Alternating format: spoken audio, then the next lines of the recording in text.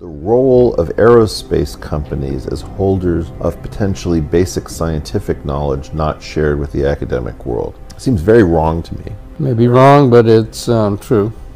It is true. You believe it's true. Yeah, I know it's true. You know that there's physics knowledge held by aerospace companies that is not known? There certainly is materials knowledge, which involves topological physics.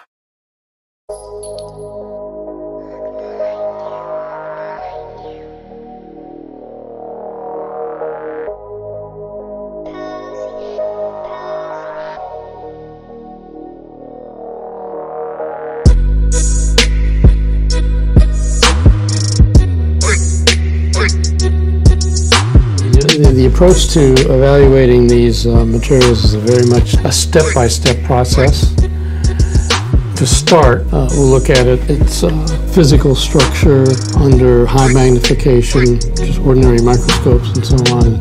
Keep notes on what kind of details we see.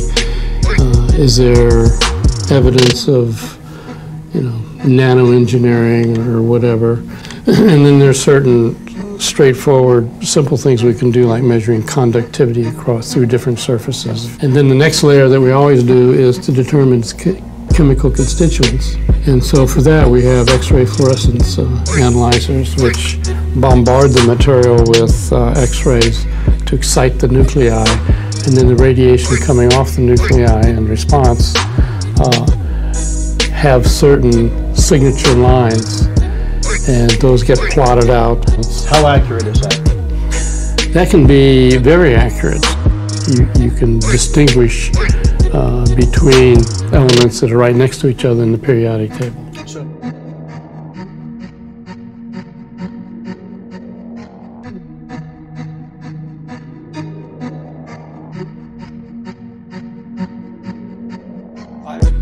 I don't know, maybe one of the few lawyers that pays as much attention to this as I do.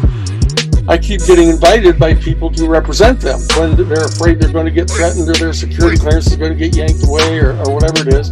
And so I've been invited. I have to appear in front of the Inspector General of the Defense Department representing Luis Elizondo because he has filed an Inspector General complaint against the Department of Defense for holding back information about the UFO phenomenon.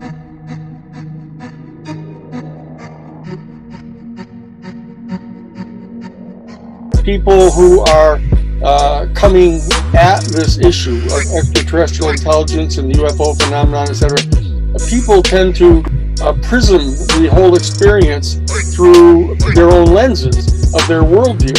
And so therefore, the people who are authoritarians or militarists, they view them as this extraordinary threat.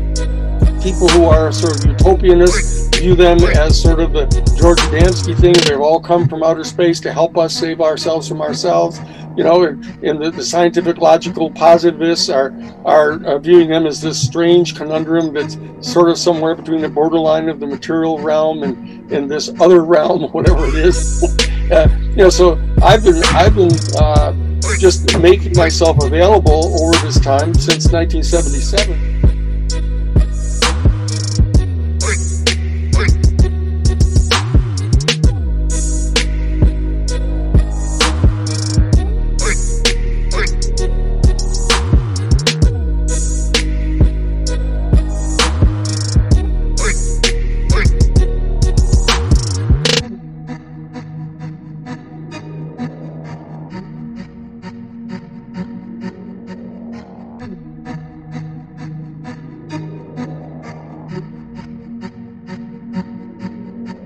I do have a problem with is drama. I want to obliterate ufology as we know it.